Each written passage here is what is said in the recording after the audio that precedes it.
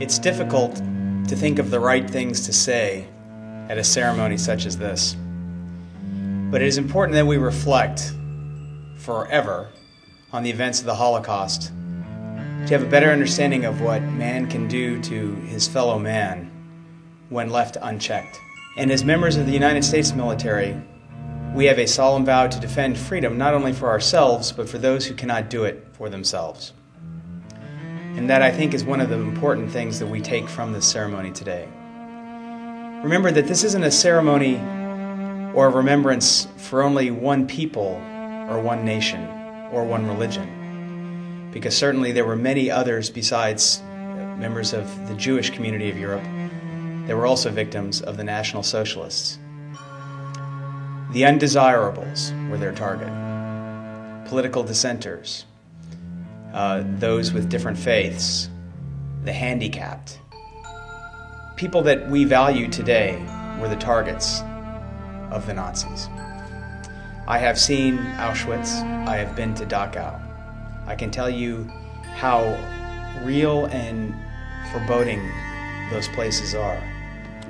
But the question that we should ask ourselves as Americans is, what do we do today to ensure that will not happen tomorrow? What would have happened if Nazi Germany would not have started the war and just would have started killing the Jewish members of their country and the undesirables to their government without ever starting a war with someone else? What would we have done? And what do we do today as we look around the globe? It is a difficult thing to take a country to war. But when we look at the future, are there times when we will be forced to do just that, to save a people?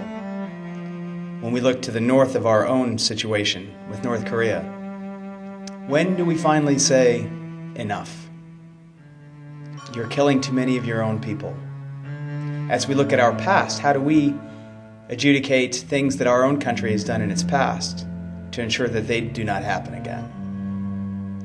So when you take a few minutes out of your day today to remember the victims that we read, think of people all over the planet who suffer their fate at the hands of other men. And remember that our country, of all other countries, stands as perhaps the last great hope to ensure that one man will not kill another man just because of what he is. And it's the irony of things that sometimes we are forced to kill to stop that from happening.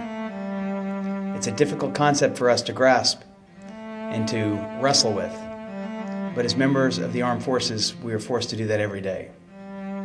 So take this time to reflect upon that, what our duty is, what the duty of our country is, not just for our own freedom, but for those around the globe, to ensure that this never happens again.